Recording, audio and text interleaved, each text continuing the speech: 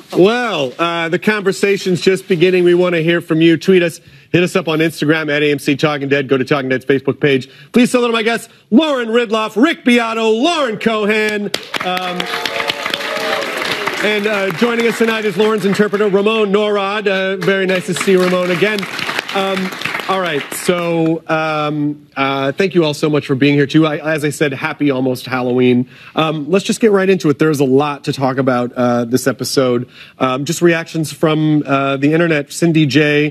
1019 about Maggie and the child walker. That scene broke my heart. Poor Maggie. Shiv the Clicker says Maggie cradling that child walker but having to kill is so heartbreaking. Lauren Cohan is phenomenal. A huge response to that scene. Is there anything you can talk about filming it? Yeah, it was so many things I want to say about it. First of all, Jonathan Bergman, who played the child walker, is so good, and he was such a pleasure to do the scene with. It really, really made it easy. He was a fan of the show. He was so committed to being a walker, to doing it all right, and just, you know, the way he's following me down the trail. It was a beautiful experience all in all. He really understood everything that we were saying with it too. Yeah, I loved doing it, and I loved everything it said for Maggie, you know, as I'm searching for Herschel and having this other sort of child, trading one life for another. There was just a lot in it. It was a pleasure. That we really haven't had many children. I mean, there was Sophia and the little girl in the beginning, and it's powerful when the kids are represented in the show. I'm so annoyed with myself because at home I have an actual season 1 Rick Grimes badge that I keep like in a vault in my house, and I just forgot to bring it, so I don't actually have my actual Rick Grimes badge. And I came as who? I just want to say the best Maggie cosplay I've ever seen. I'm not good with costumes. The best Maggie I actually cosplay. gave Rick this one. I was going to be in the vest. She did. And then It's always so exciting when our show's like right up against Halloween, and like, oh yeah, we get to wear costumes. Before we go to break, please don't forget that we'll be live for the huge event for the series finale. Two Ricks, 2 Laurens. Yay! Rick, what was your first impression of the warden after he gave his welcome speech? I can't wait until Negan takes care of him. The same exact, like, oh, this guy's just, he's toast. It's definitely going to happen. What does Pamela turning Alexandria into Outpost 22 represent? How cheeky was that? Very. So cheeky. It feels intentional. It feels intentional. Yeah. I'm gonna have a word with her. Maybe. No, it was pretty bad. I think it was just sort of the straw that breaks the camel's back into action. Yeah. In this moment, Yep. I think it was. I don't know. I like it. I mean, Carol and Maggie talk about it, and this fact that these things she tries to do to break us up are the only way that she can be strong, and yet it doesn't work. Yeah. Yeah, so I like the way that we revealed that in the episode too. Just sort of hearing the directions and then being like, hold on a minute, I know that place. I may know that place. Have I been there? Interesting. Yeah.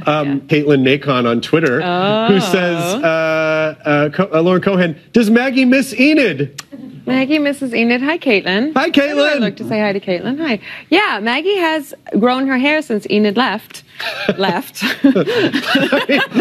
like... No. It's okay. I don't know if you watched the show. There was more than that. Yeah.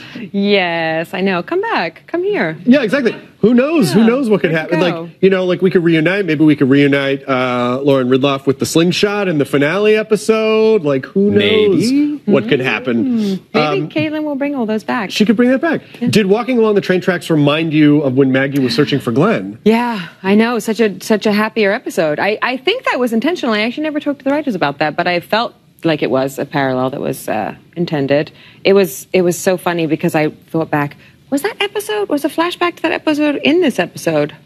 Somebody will have to tell us. But I saw it in my mind's eye if it wasn't. So yeah.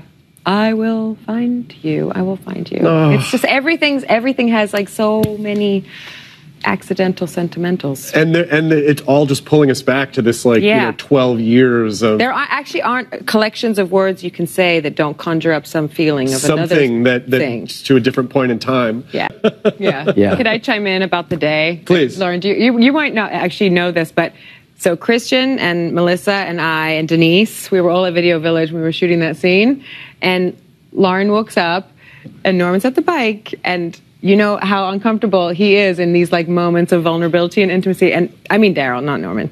And it was the cutest we have ever seen him on this show. And he kept like having the moment with you, and then being like, "Okay, I'm done." And Denise and we're like, "Stay there!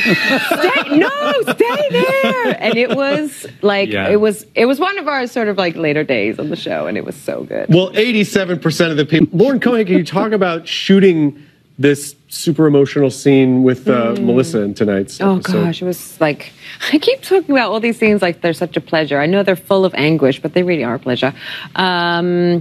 That was so lovely because Tanya McKernan, who directed that episode, is her second episode with us, and I love her so much. And we shot, the camera was sort of set up on another side, and Melissa and I did that scene, and we didn't embrace at first. We were just very close when we were having that conversation, and then the cameras moved around to another place, and I think it was even before we started filming the scene, because all these things are sort of like coming into focus, that we're leaving, the show's ending, and these characters are all together in this group that we're not always in.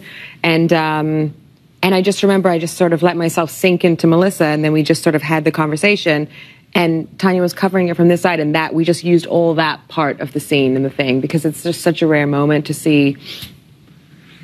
I don't know, I think to see these characters sort of just like admit this defeat, admit the weakness, and admit the, I mean, in having a hug like that, in admitting that you need to be held up. And I just like, I love Melissa so much, and I just like, that was as much a Lauren and Melissa moment as it was a Maggie and Carol moment. And that whole reunion when Seth comes back and when Seth comes back and Christian comes back, and I just mix up everybody's names constantly, apparently.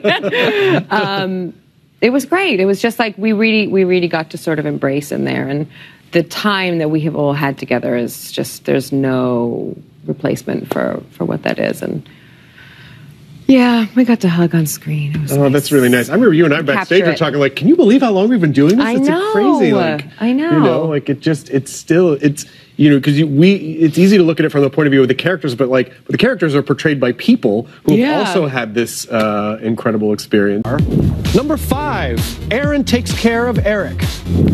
Number 4, Daryl gives Carol a Cherokee Rose. Number 3, Maggie and Glenn's pharmacy run. Number 2, Glenn proposes to Maggie. And coming in as the number 1 most romantic moment in The Walking Dead history, as voted by you, the fans, Rick and Michonne's first kiss. Welcome back to Talking Dead. That was the top 5 most romantic moments in Walking Dead history, as voted by you, the fans, at twdu.com/deadlive. You got 2 of the top 5. I did get 2. 2 of the top 5. Yeah. All right, so Lauren Cohan is currently filming Dead City, which is the Maggie and Negan spinoff. What can you tell us about Dead City? I can tell you that on a I'm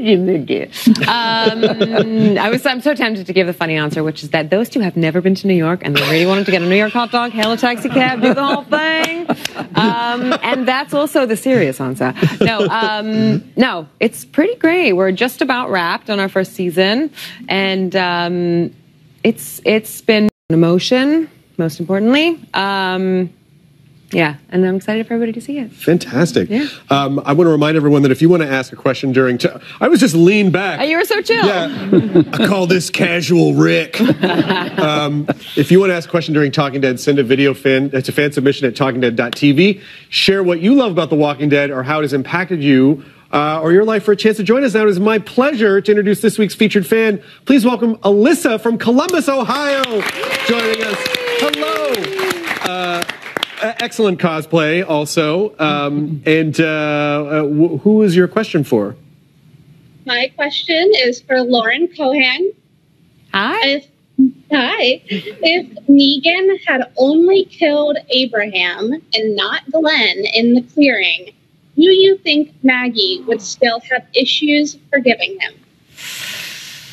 I have to say that it would be different, a little bit different. But I also think Negan may not be around as long as he has been to have like given us this rocky road of Rick not killing you when he should have. Come on. Here, you're here now. You can make it right. I'm sorry. I just had stuff to do. I'm sorry. You know, I always wanted to ride on a helicopter.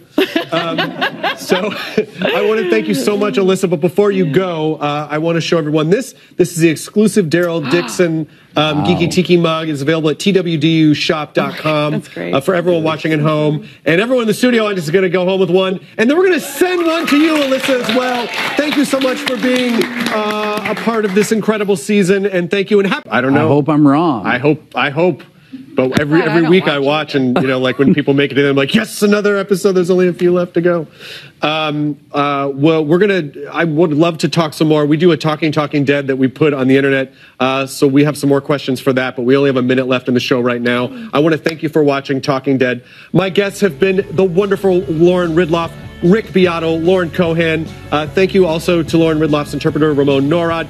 Please be sure to catch Rick at his live show at Park West Chicago, November 18th. Also, you have to watch his YouTube channel. It's educational, informative. He's had like Sting on, Brian May. I've learned more about guitar and music theory from this man, and I adore you, Rick Beato. Also, Lauren Ridloff will be running in the New York City Marathon next weekend. Check her out on Instagram for more info on that. Tune in next week. We're going to be joined by Kari Payton and Josh McDermott. Oh, man. Doesn't mean anything. Everything can be fine. We'll be on an hour later than our usual time following another brand new episode of Interview with the Vampire. There's only 3 episodes of The Walking Dead left. Please be sure to tune in. Stay safe and take care of each other. Thank you so much for watching. And happy Halloween. Have a wonderful and safe Halloween. Good night. I'm Chris. I'm Rick.